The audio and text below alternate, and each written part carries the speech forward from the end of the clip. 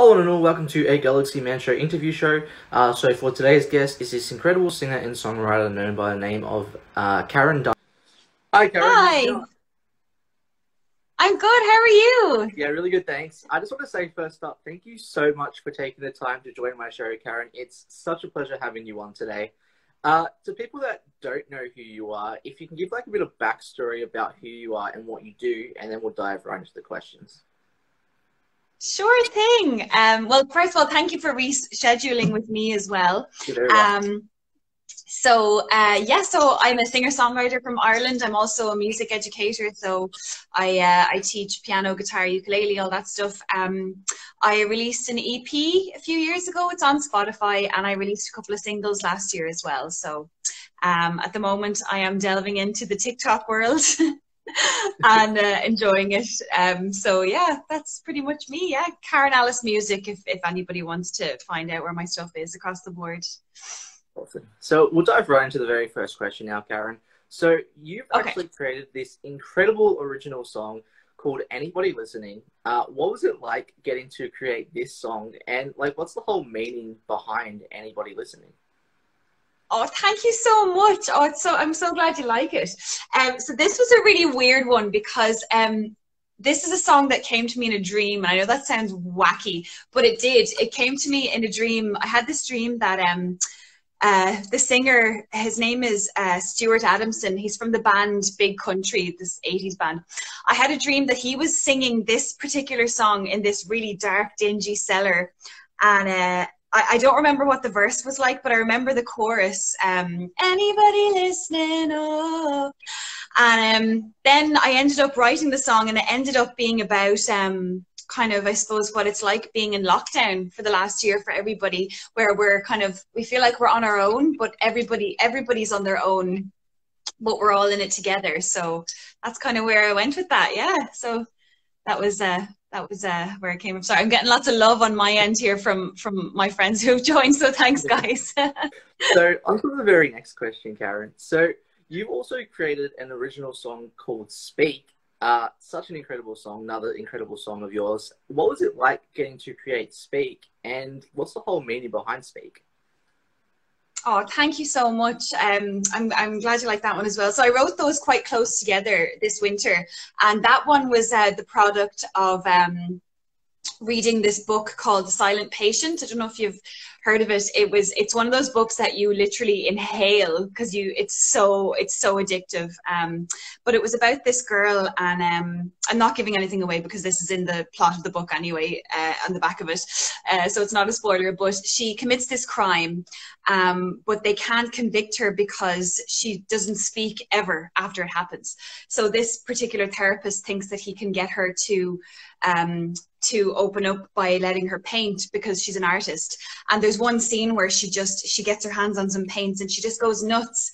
And as I was reading that chapter, the words speak out, cry loud came into my head, and then I just went with it from there. So I wrote the book is about her, her journey. So and about trying to express how you feel. I suppose it's where it came from. So yeah, Awesome. I was happy with that one. So on to the very next question, Karen. So you've also created an incredible single called Almost. What was it like getting to create Almost, and what's the whole meaning behind this song?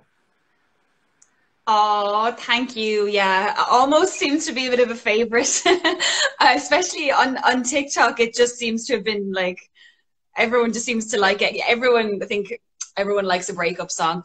So yeah, I wrote that last year, and last January, I think, Oh, before all this lockdown stuff happened. And it was at the time it was my way of processing a breakup, and it was about a relationship that was almost perfect, almost everything, but there was something not quite. There was something missing, and it's about that kind of that almost there. It's almost perfect feeling, and yeah, I didn't produce it. I got to record it in the studio, and it's gotten some great response from people. So yeah, there's people here singing the lyrics. It's yeah. gas. Sorry.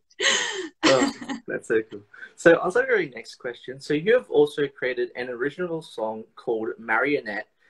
another incredible song of yours. What was it like getting to create Marionette, and like, what's the whole meaning behind this song? Oh, thank you. You picked my favorite songs that I've written to talk about, so thank you. Yeah, so Marionette, I wrote that, oh God, it was in 2013 or 14 I wrote that, and that's probably the song that I'm most proud of, that probably has the most significant kind of meaning, I suppose. And the lyrics are, don't forget I'm not your marionette, don't forget I'm no one's second best. And when I was writing it, I suppose I wanted to get across that you don't have to, I was feeling pulled in all these different directions, and I felt like I was people pleasing and doing things just because other people wanted me to. And I suppose this song is kind of a message to just don't be afraid to stand on your own and be who you are and not be dictated by other people. So yeah, that's what I wrote that.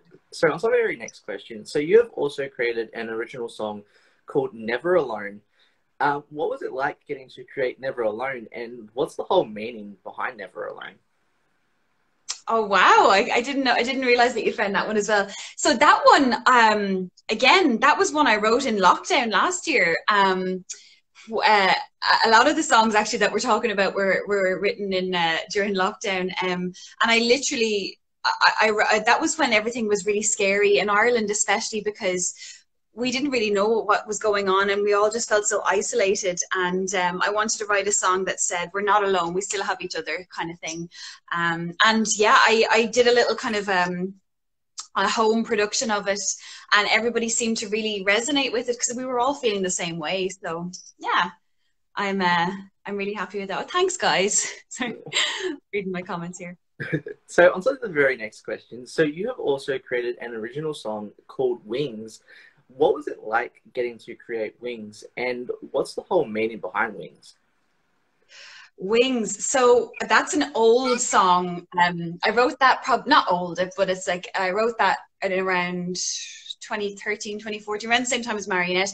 And I wrote it because at a time when I was feeling stuck, and I wanted to get the message across that, you know, it's better to just take a chance and take a risk on something rather than feeling stuck and trapped forever. And it's better to take a risk and have it fail, because it'll lead to something, rather than being too scared to actually use your wings. So yeah, so I haven't thought about that song in a while, actually. Yeah. Awesome. So on to my very next question. So what made you decide as like as an artist and as like yourself, like what made you just decide, hey, I want to start pursuing music in the first place? And who would be your like most inspirational music, like artist, music wise? Okay. Oh, great question. So I played piano from the time I was really young. Never ever thought I'd be a singer. Ever, ever, ever. I loved singing, but I never sang really outside of doing musicals and stuff. And so one of my friends has just written Swift, and that's so true, because my voice, I never thought I was a strong enough singer to be a singer-songwriter. But when I was about 18 or 19, I was really into Jewel, the singer-songwriter, and I loved her way with words, and I was really into her poetry, and she has this incredible voice. And I said, okay, I started writing songs, and I was really happy with the songs, but I said, oh, I don't really have the voice to go along with it. And then Taylor Swift came out, and I was like, well, her voice isn't like this big belter voice, so maybe I can do that too. And yeah, and then there was Dido was out around the same time as well, and some other singers like that had really nice voices, but they weren't like the Mariah Careys or whatever. And yeah, it snowballed from there. Yeah. Awesome. So on to my very next question. So what does performing like music mean to you, like especially as an artist? Oh, it's a great question. Well, for me, it's so tied in with my identity, with who I am, and it's a form of expression. You know, even though it's my job now, it's definitely such a massive part of who I am, and it's, I suppose, my way of leaving my mark on the world. And it's also, especially through the last year and a half, it's been a huge coping mechanism for me. So yeah, I would say it's just, I honestly don't know who I'd be without it, or where I'd be. So it's very, very integral part of my life and who I am. So So on Yeah. to the very next question. So if you could work with any top three music artists in the music industry, who would they be and why? Oh, that was such a hard question. Okay, so I would have to say Jewel because she's where it all started for me. I would just love to pick her brain. Her lyrics are just, oh my God, amazing. And I would also love her to teach me how to yodel as well, because I would love to be able to yodel and I can't. The second one is Bruce Springsteen, just because he's such a legend. And again, from a songwriting perspective, I'd love to pick his brain and just, yeah, he'd be amazing. And then the third one is not Taylor Swift, who I know most people here will think it's actually Casey Musgraves. I would love to work with her because she's so, even though I do love country music, she's so different to me in that she's a lot more out there than I am. Maybe it's my Irishness that's makes me a bit more reserved. I don't know, but I would love to work with her because I think she would pull me out of my comfort zone. So yeah, Casey, Jewel, and Bruce Springsteen. So on to the very next question. So what have you learned about yourself as a person, like especially during COVID? Oh my God, so many things. The biggest thing I learned about myself is that I'm such a homebody. I'm such an introvert. Like, even though my job, forces me to be extroverted, I'm very introverted and I need a lot of time on my own. And I'm very comfortable with that time on my own to be home. And another thing is that I am addicted to true crime. That's the second thing. So yeah, introvert and true crime. Addicted, podcasts all day, documentaries, whatever. I can't get enough of it. So on to the very, very next question. So what are like the positive and negative sides into creating music in the music industry? And how do you get through those like negative moments as an artist? God, that's a really good question.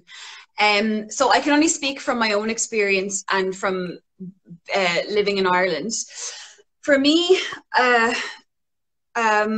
like it is a negative would be it's very difficult here in Ireland to make a living from original music, which is why very early on I decided to do cover gigs, weddings, to teach, to get my income from doing music in other ways so that I could pursue original music and have it just be about the love of it and not have that pressure of financial aspect of it.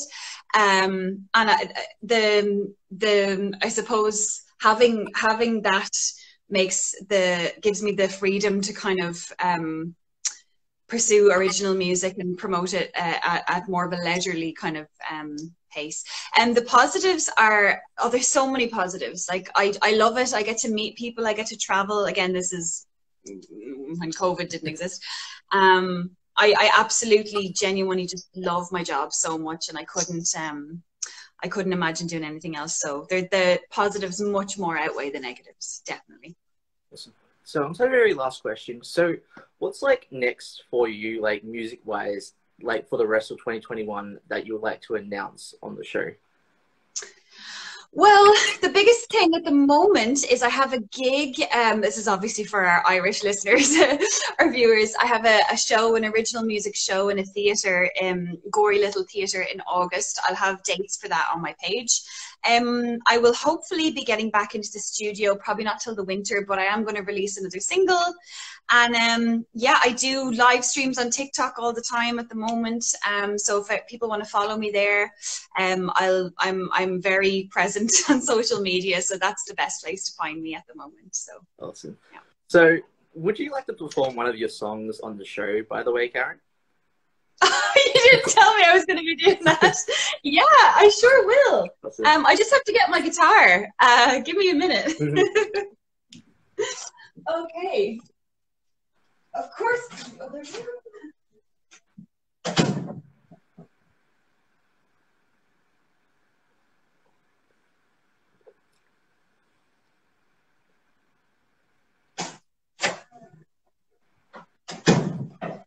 Okay. So, is there any in particular you would like to hear? Any original song would be amazing. Okay, cool. Yeah. So I'll do Almost, my single, which is on Spotify. And yeah, do you want me to sing the whole thing? Yeah, if you want. Yeah. Cool. Okay, everybody in here is saying Almost, so I guess that's decided for me anyway. I don't know if you can see these comments, can you? I can, yeah. Okay. Okay. All right, so this is Almost. I can barely bring myself to write this. I fell off, but nothing's ever been like this. But you didn't run to me, and I couldn't come to you. That's when I knew it was almost worth it. Perfect on paper, but not when it came to it. Almost, always, we would be together from now to forever. But we both know it was almost.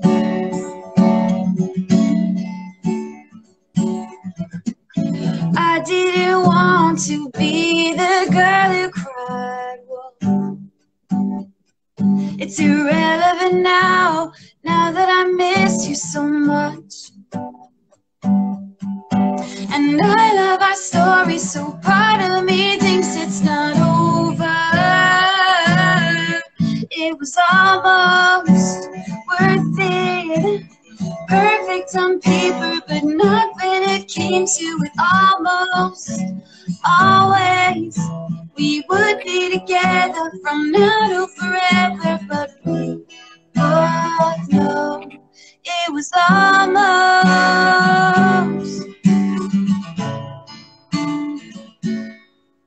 You didn't run to me, I couldn't come to you.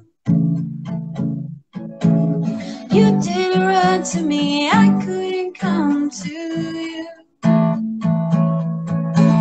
You didn't run to me, I couldn't come to you. You didn't run to me, I couldn't come to you. That's when I knew it was almost worth it. Perfect on paper, but not when it came to it. Almost, always, we would be together from now to forever. Almost worth it. Perfect on paper, but not when it came to it. Almost, always, we would be together from now to forever. But we both know, yeah, we both know it was almost. Yes, Karen, yes. Well, can I just say, thank you so much, Karen. It's been such a pleasure having you on the show today. Do you have like any last final thoughts that you'd like to say to your viewers on the show? Well, first of all, thank you so much, Jacob, for having me on here. I love talking, so I'll always agree to it. Do I have any final thoughts? Just if there's something that you really want to do, just do it. That's something that I really feel like saying to people at the moment. If there's something that you feel passionate about, don't worry about if it's good enough or what people will think. Just do it. Just, life is way too short. Please just do it. And also, yeah, find me on TikTok, YouTube, Spotify, everything like that. Yeah, so that's it.